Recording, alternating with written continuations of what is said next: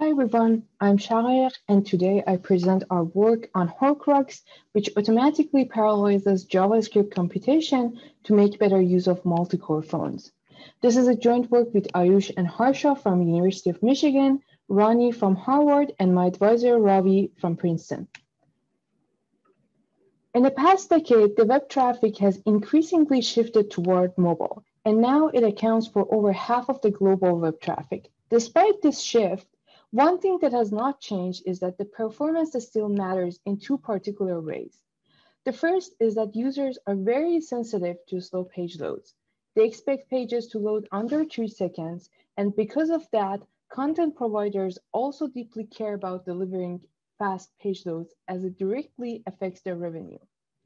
As recent studies have shown, one of the biggest challenges today in meeting these performance demands is the client-side computation that's required to load these pages. To better understand this, we conducted a series of experiments where we considered a set of popular and unpopular pages from developed and emerging regions, as well as phones that are popular in each one. We loaded these in a record and replay setup with live Wi-Fi and LTE networks. We considered two metrics here: page load time, that is time it takes to completely fetch and evaluate all content, as well as speed index, which is the average time to render the visible parts of the content on the screen. So in this setup, as you can see on the right, even without the network delays, the computation required for more than half of these pages typically exceeds the 3-second threshold that users have. So it's very important for us to reduce the computation delays if we want to meet the performance goals from earlier. So why computation delays are so significant? On the one hand, as we all know, JavaScript is more and more common in these pages. In the past 5 years, its presence has increased about 80%. Using the setup from earlier, we measured the fraction of time spent on JavaScript execution out of total computation time required to load a page. Our findings show that JavaScript computation is the primary contributor to overall computation time. For example, for a median page in developed region, JavaScript accounts for 52% of computations. On the flip side, phones have gotten more powerful. As you can see, for our phone in the developed region, the CPU clock speed is slightly improved, but even more notable is the core counts that have doubled in the last 5 years, particularly to meet the energy constraints on phones. The same trend holds for our phone in emerging region. At face value, you might think that these trends cancel each other out with respect to performance. However, we find that page load performance does not actually improve much, even with increasing number of cores. To see the impact of number of CPU cores on page performance, we ran an experiment where we loaded all of our pages with different number of CPU cores enabled. As you can see, more cores does not equal better performance. And the reason has to do with the fact that JavaScript execution in the browser is single-threaded. We speculate that the main reason for single-threaded execution is that it simplifies the page development. Naturally, the solution, which is the focus of our work, is to automatically parallelize the JavaScript execution so that legacy pages can take advantage of this increasing number of CPU cores. Today, parallelizing JavaScript code is feasible by using web workers, as browsers have recently added support for it. Web workers let the JavaScript engine spin up additional worker threads to perform JavaScript computation alongside the main thread. However, web workers offer constrained APIs. For example, they can't access the main global state or the DOM APIs. And more importantly, the communication between the main thread and workers is via pass-by-value messages. Because of these limitations, the burden is on us to determine parts of code that can be safely parallelized without violating the state dependencies. Nonetheless, given this ability to parallelize certain JavaScript computation, a very natural question is how amenable are legacy web pages to such parallelization. So to answer this question, we profiled the runtime of the pages in our corpora where we maximally parallelized functions to different threads without violating any state dependencies between functions. And so the speed up results show that legacy web pages are highly amenable to such parallelism. However, there are challenges in realizing this potential.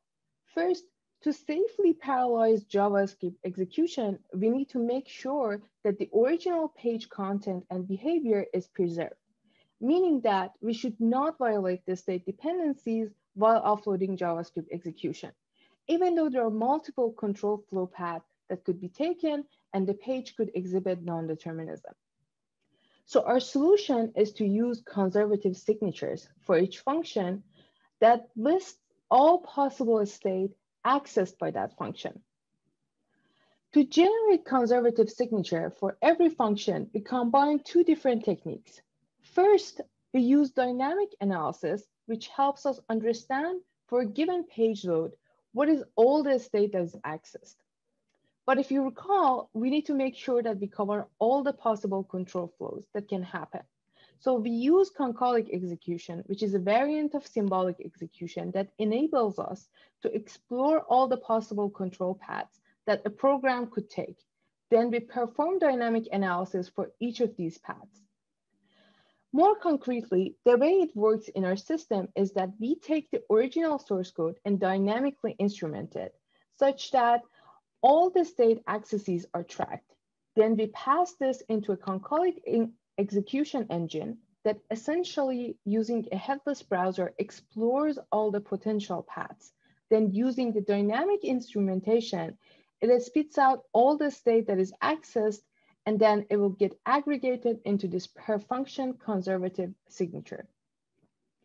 As a concrete example, here, variable X is being read, but depending on the branch that is taken in the runtime, there is a write to either variable Y or Z.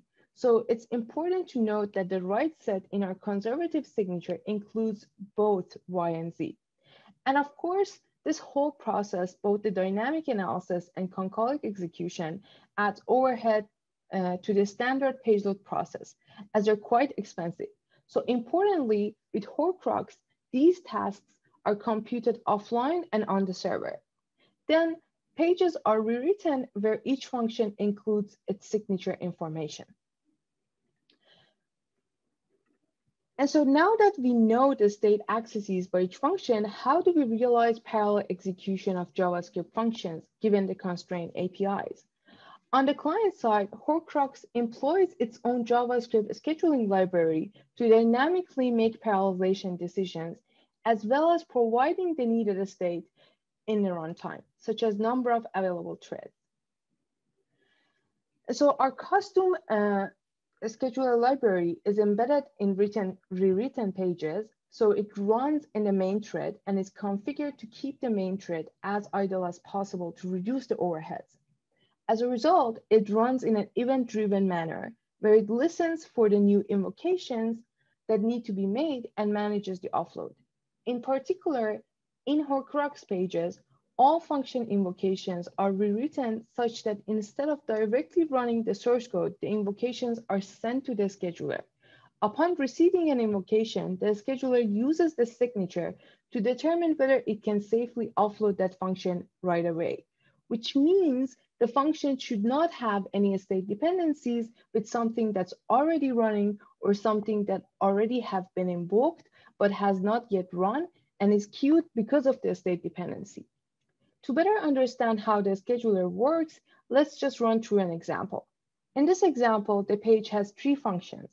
When each one is invoked, it doesn't run the function source code directly, but instead it simply sends a message to a scheduler that it needs to be invoked and provides its signature as well.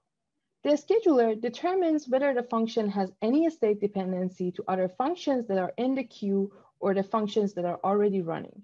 If not, then the scheduler gets the value of the read state from the heap and the DOM. And then it sends the function along with the needed state to a web worker. And the execution is offloaded. So while the first function is being executed, other functions may get invoked. For example, the next function, g of x, may read y. Since there is a state dependency with something that's already running, it will just get added to the queue. For the next invocation, again, if it has no state dependency with any of the functions running in the web worker or in the queue, the scheduler offloads the function and the needed state to one of the available workers like before. And so one final note is that some of these offloaded functions can access the DOM, but recall that web workers don't have access to that API. For example, if h of x accesses the DOM, the way Horcrux handles it is that it pauses the execution on the web worker, and the main thread is used to mediate that specific DOM computation. The paper describes this process in more detail. And so lastly, these offloadings does not come free. For example, passing in values could take several milliseconds depending on the size of the message.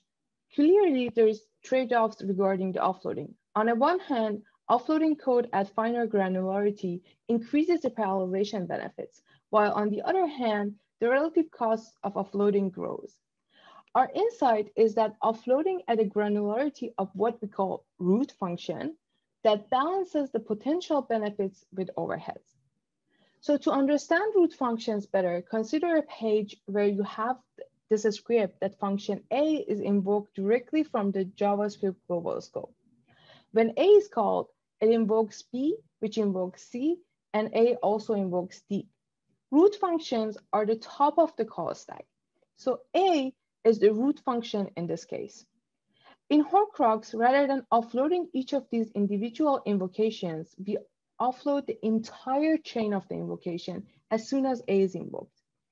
We empirically find that this granularity nicely balances the trade-offs between parallelism benefits and offloading costs. In particular, for our pages, we can have 4x fewer offloads, which means much lower overheads, while still getting 73% of potential benefits. And the reason, which we describe in the paper in more details, is that, as you'd imagine, these nested functions are more likely to share a state than different call graphs, which means we are not really sacrificing significant parallelization opportunities. Okay, now that we have covered the 3 core insights and solutions embedded in Horcrux, let's now talk about our evaluation. To evaluate Horcrux, we use the same setup as earlier with the goal of trying to answer these 5 questions. However, in the interest of time, I'm only going to focus on the first 2 questions, though the paper has more details on other questions. To evaluate computation speedups, we compare to a default page load and consider total computation time, which is the amount of time spent on parsing and executing the source file as well as rendering the page. Horcrux was able to provide significant computation speedups across both regions and network settings. For a median page in developed region, we see 41% improvements on a live LTE network, which translates to 1 second less computation time. We also provide similar improvements for end-to-end metrics, such as page load time and speed index that I have mentioned before. For example, on Wi-Fi network, we see 27% and 29% improvements for PLT in developed and emerging regions, respectively. And so with this, I conclude. Horcrux is open source. I encourage you to check it out and email us with questions. Now I'm happy to take your questions. Thank you.